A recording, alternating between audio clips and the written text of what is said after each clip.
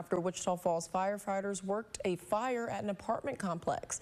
Firefighters responded to the Freedom Apartments in the 500 block of Kemp just after 2 p.m. for a structure fire. They found smoke coming from one of the apartments and discovered a kitchen fire. Fire investigator Jody Ashlock says a man was cooking and accidentally set the kitchen on fire. The man was taken to the hospital for first and second degree burns to his arm and hand. They estimate the damages to be $20,000. Luckily, there were no other injuries reported.